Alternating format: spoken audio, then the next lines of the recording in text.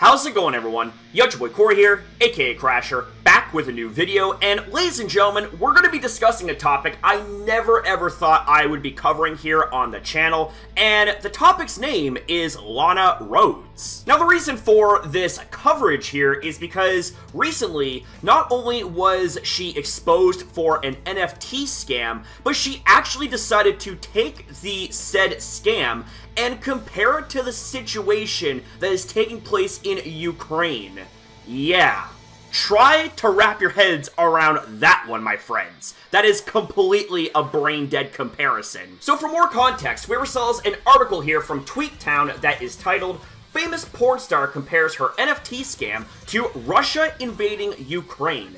A famous porn star that scammed her community out of $1.5 million has compared her failed NFT project to Russia invading Ukraine. The NFT space is plagued with projects that end up scamming investors, and recently a famous porn star was added to the list of projects that have ripped off investors. A YouTube investigator that goes by the name CoffeeZilla exposed the porn star turned influencer Lana Rhoades that created the NFT project called CryptoSys, which features collections of cartoon images of Rhoades. The actress told her audience that purchasing these NFTs would be an investment and that she will be working hard to increase the value of CryptoSys and make it a lucrative investment for holders that they can sell for more than they paid to mint. It should be noted that if Rhoades said that her NFT project was purely artwork and not going to make any buyers profit on their purchase,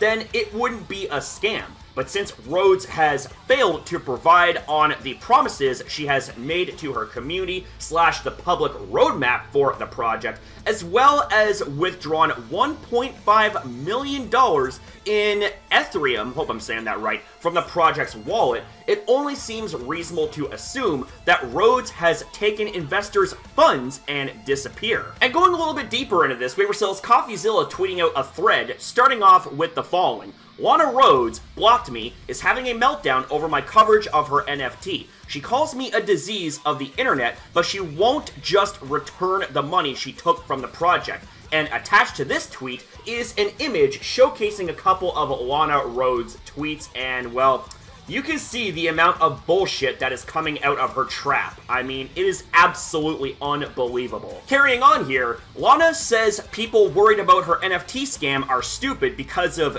Ukraine? Not sure what bad thing has to do with another, and attached to that tweet is another image of Lana Rhoades trying to justify her BS.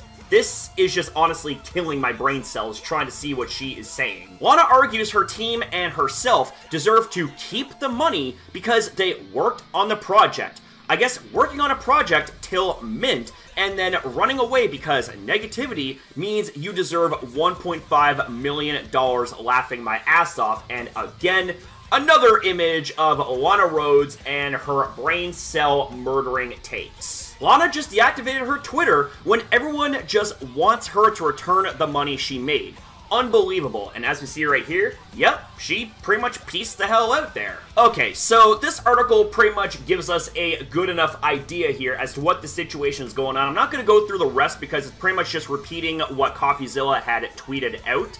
And honestly, this right here is probably one of the most brain-dead things I have ever seen. Now, first off, I don't really know how NFTs work. I don't really know what they are, so if anyone in the comments could enlighten me with some details, that would be great.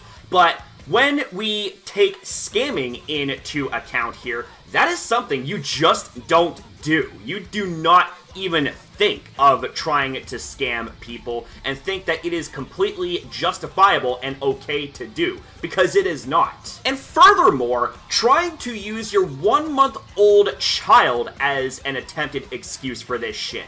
You should be fucking ashamed of yourself as a parent. Like, this is something you never ever do. You never use your kids as an excuse to do bad things. What the actual hell is wrong with you? And to top off this entire disaster piece here, she ends up making what is quite possibly the most tone-deaf, brain-dead comparison here when she's trying to somehow justify her NFT scam by comparing it to the situation taking place in Ukraine. I don't even know how that is even possible. I don't know how anyone could come up with a comparison like that and put logic behind it.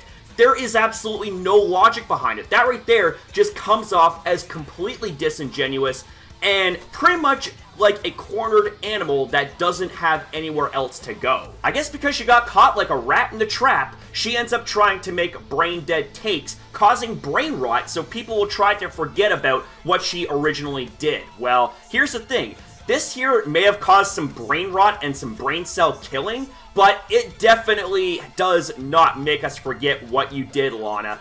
And even more so, we are more disgusted with you now because of how you tried to defend yourself in this situation by making these completely disgusting and abhorrent takes. I guess while you were a porn star, you took one too many sausages to the head, and now you got nothing left between your ears. Wow. Covering this topic really hurt my brain. I really hope that I can somehow regenerate the brain cells that I lost thanks to this thought right here. And I guess with that said, ladies and gentlemen, that's gonna wrap up this video. Thank you very much for watching, and I apologize that I had to expose your eyes and ears to this because I'm sure you guys probably need to take some ibuprofen to cure the headache that you probably got from seeing what we had to cover here. I know I'm probably gonna need to take two.